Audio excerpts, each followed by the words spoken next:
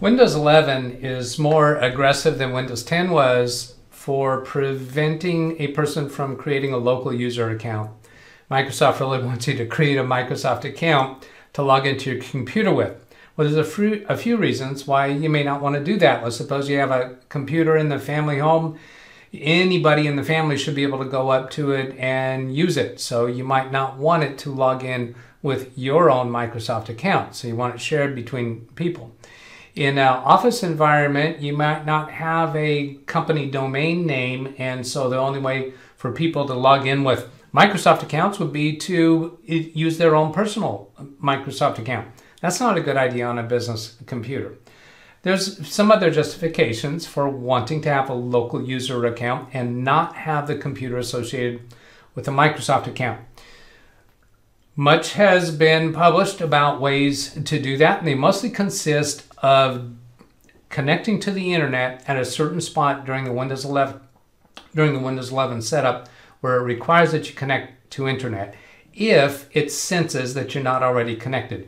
If you have an Ethernet cable connected to the computer, then it's probably just going to breeze right through it. You're never going to get hit with a question, but it's going to force you to use a Microsoft account unless you use a technique to avoid that. So here I'm going to talk about and show one particular technique that I think really outshines the others. But first, a technique that you could use on this laptop, for instance, there is no Ethernet connection. It has a built-in Wi-Fi, and there is no button to turn off the Wi-Fi or put it into airplane mode. If you had one of those buttons, then you could use that button to disable the Wi-Fi when you get to the point where that's needed. Another alternative is to use a adapter. On this laptop doesn't have a USB-A port. It has USB-C ports. So I can't connect a USB Wi-Fi adapter, but I can plug this into this adapter, and then when I get to that certain point, I can just unplug that. Another method would be to use a Wi-Fi router that you can disconnect the Wi-Fi router when you get to the point, well, Wi-Fi router, access point. This is a Ubiquiti Unify access point. You can disconnect your connection to the internet from your router or from your Wi-Fi access point when you get to that point. Of course, if you have an Ethernet cable, just plug it in when it's required and then disconnect it after you're past that point. The method that I'm going to show on this one is another method that only came to my attention this morning, I think it was. One of the regular viewers on my channel that was in a live stream with me yesterday, as we were experimenting with different ways to do this, he sent me an email showing yet another way to do it. I'm going to come over to show you that on this, on my computer number 2. Here's from Redlines. I'm pronouncing this person's channel as Redlines, R3DLIN3S. This video shows this technique, and then Alex Cheek, who is the viewer on my channel that notified me about this, he did a video himself of this very technique that I'm about to show you. So I'm going to bring this laptop that I have here, I have connected to my capture device. So here it is on screen, and this is where it's showing the Wi-Fi connections. So I could connect to any of my Wi-Fi connections, or I could connect to that Wi-Fi device, that unified device that I showed you. Or another method that I didn't mention already is you could set up your cell phone as a Wi-Fi hotspot. And then when you get to the point where we want to disconnect it, which is just anytime after getting past this screen, notice the next button isn't available. I can't click on it now. So we have to give it an internet connection before we can get on to the next step. So you could share your cell phone as a Wi-Fi hotspot, and it would show up in this list. What I'm going to do here is I'm going to plug in this USB Wi-Fi device, and this still is not the method that I'm liking the most.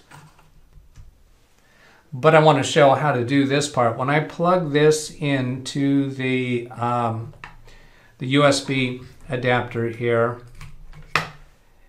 what's going to happen is on this on the computer, we're going to see that we now have a drop-down box to choose a different Wi-Fi device. So this would be, when I click on Wi-Fi 2, that would be the Wi-Fi device that I just plugged into the USB port.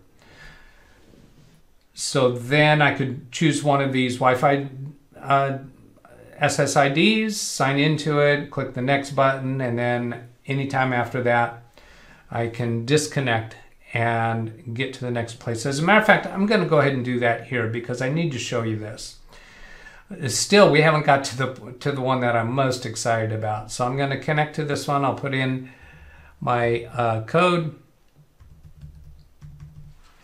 Click next.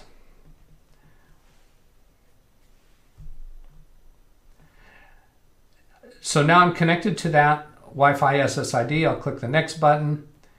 And then at this point, I can unplug that Wi-Fi adapter. I can unplug it now, or I can wait until it gets to the next screen. At one point, as I've been talking about this, I thought we had to do this before getting to the next screen. And then I was thinking, well, at what point during that process do we have to disconnect the internet connection? Either pulling the Ethernet cable or pressing a key on the keyboard to go into airplane mode, or in this case, disconnect the USB Wi-Fi device or unplug the internet router.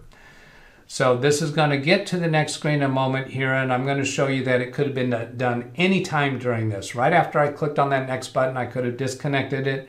That would have been fine. If you forget to disconnect it, it's okay. When we get to the next screen where it's forcing you to create a Microsoft account or log in with a Microsoft account, I'll show how it's okay at that point, how you can recover from this, from not having already disconnected it. I'm going to pause the video here just for a moment. So here's the next screen. The computer actually restarted. I'm going to click accept. I still have not disconnected the internet. I'm going to show that it's not too late, even if you get past this point. Or you get, ideally I would have disconnected after clicking the next button. But if you haven't done that, it's still okay. I'm going to pause the recording again. Oh no, here it is. Okay, finally. Here it's asking for an email, phone, or Skype. And what I'm going to do is I'm going to disconnect the internet now. So here I unplug this from here and then come back to the computer. In the upper left corner, I'll click this left arrow to go back, and here I can put in a local user account. No big deal.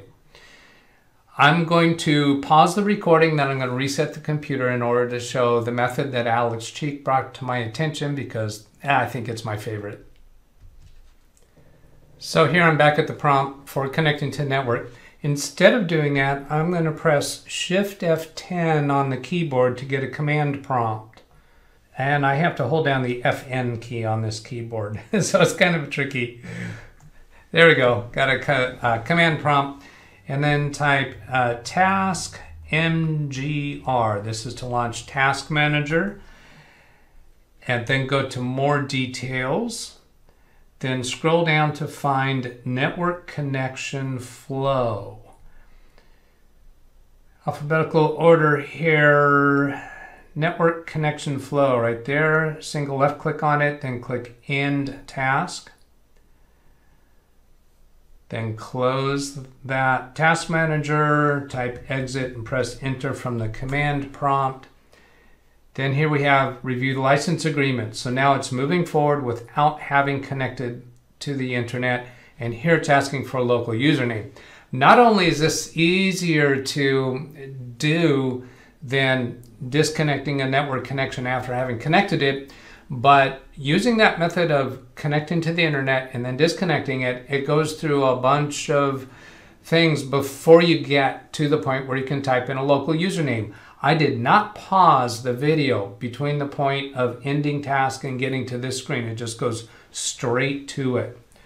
So then I'm going to type the username for this computer, which is going to be Sheldon. Click Next. I'm not going to put a password in yet. Then we have a privacy items. I'm just going to allow them as they are right now, just to show the amount of time that it takes to get to the desktop. I'm going to take off the check mark for McAfee, and then we're getting into the user initialization here. This skipped a whole restart process. This by far is my favorite way for creating a local user account. Thank you, Alex, for I don't know what possessed you to go looking for another alternative, but I'm liking that a lot. So I'm not going to show the rest of it. It's going to get to the Windows desktop and just go from there. So I hope this has been useful. Have a great day. Catch you later. Goodbye.